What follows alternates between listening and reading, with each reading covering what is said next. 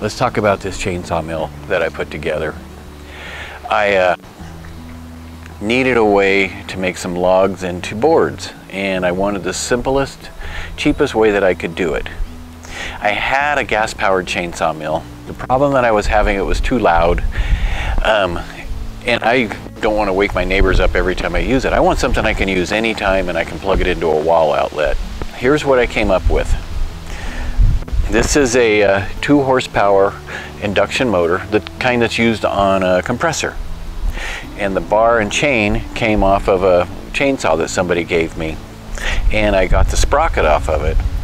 I built the mechanism to go between the motor.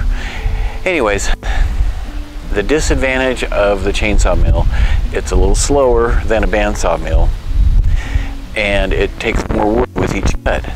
But I decided that the little bit that I'm going to be using this mill, or any mill, I decided that it wasn't worth the $5,000 to $6,000 investment.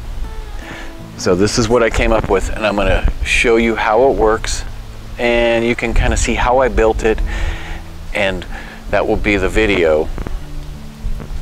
Watch and enjoy. Before we get started, let's make sure that our blade is nice and sharp.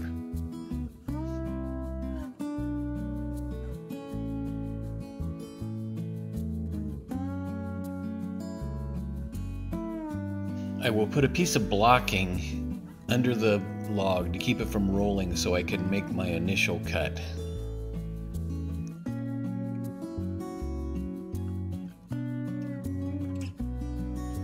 I put a little oil on the sprocket into the bar.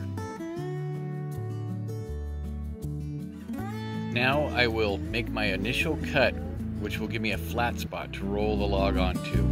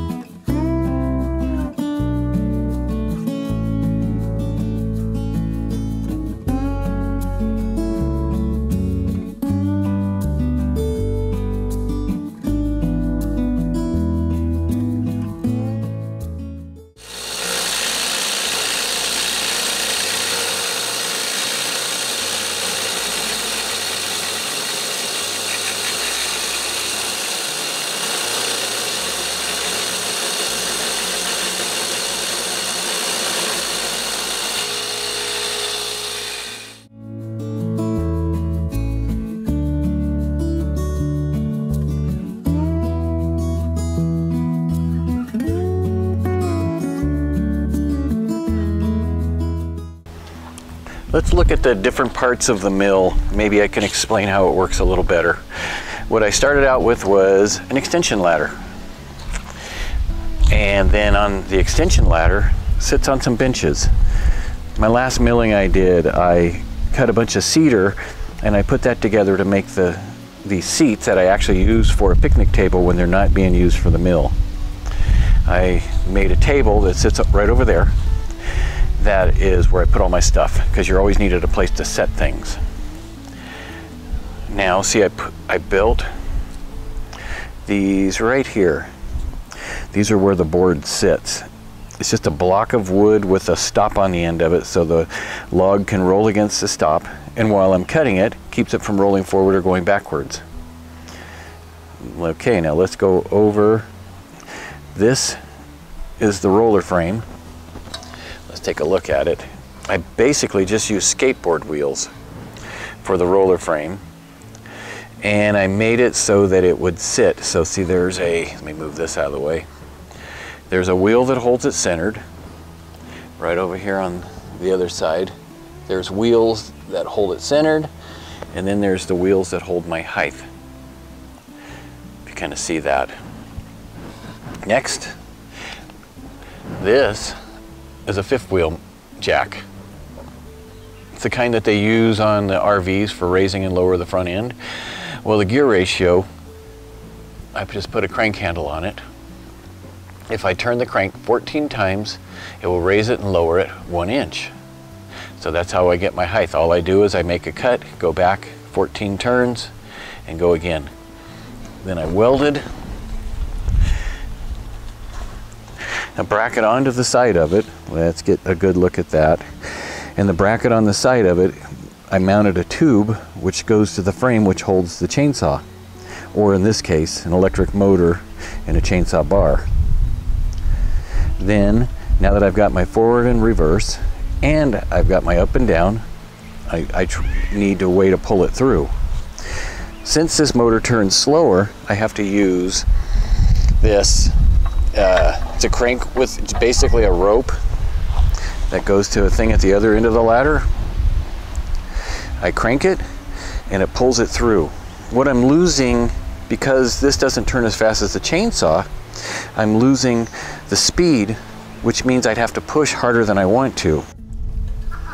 Let's take a look at the mechanism. I basically just mimicked the chainsaw with this mechanism. I built a 5/8 inch bushing to go around the shaft of the electric motor, as you see there. This is the sprocket that came off. This was where normally the centrifugal clutch would be. I machined it down, and then I bolted it on, and then there is another, it's a big washer I put on there so that the bar or the chain can't come off. And then over here I put the adjustments. I don't know if you can see those. Those are the adjustments that would normally adjust the bar, and you loosen those up, you pull the bar tight, and then tighten them up. Let me see, I'll show you how easy it turns. Yeah, see, it turns nice and easy, real easy. Next thing is, I don't obviously have an oiler, so I just use a little oil can to oil it. Now let's go watch it.